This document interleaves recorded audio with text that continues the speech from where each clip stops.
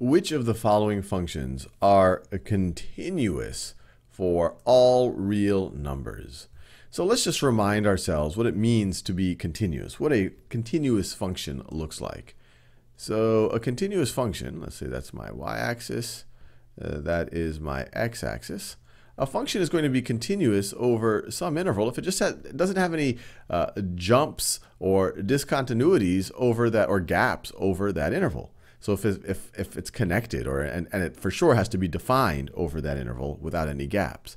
So for example, a continuous function could look something like this. This function, let me make that line a little bit thicker. So this function right over here is continuous. It is connected over this interval, the interval that we can see. Now, examples of discontinuous functions over an interval or non-continuous functions, well, they would have gaps of some kind. They could have some type of an asymptotic discontinuity. So something like that, that makes it discontinuous. They could have a jump discontinuity, something like that. They could just have a gap where they're not defined. So they could have a gap where they're not defined. Or maybe they actually are defined there, but it's a removable discontinuity. So all of these are examples of discontinuous functions.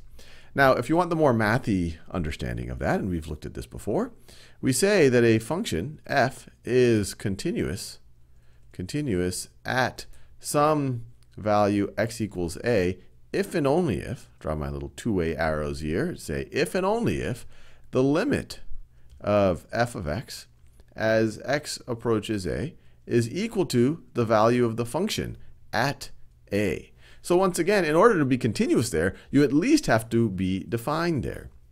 Now when you look at these, the one thing that jumps out at me, in order to be continuous for all real numbers, you have to be defined for all real numbers. And g of x is not defined for all real numbers. It's not defined for negative values of x. And so we would rule this one out. So let's think about f of x equals e to the x. It is defined for all real numbers. And as we'll see, most of the common functions that you've learned in math, they don't have these strange jumps or gaps or discontinuities. Some of them do, functions like 1 over x and things like that. But things like e to the x, it doesn't have any of those. We could graph e to the x. E to the x looks something like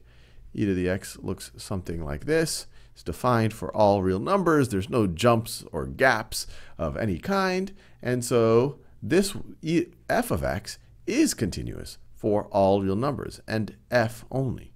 Now, I didn't do a very rigorous proof. You could if you like, but for the sake of this exercise, it's really more of getting this intuitive sense of like, look, e to the x is defined for all real numbers, and and there's no jumps or gaps here, so it's reasonable to say that it's continuous. But you could do a more rigorous proof if you like as well.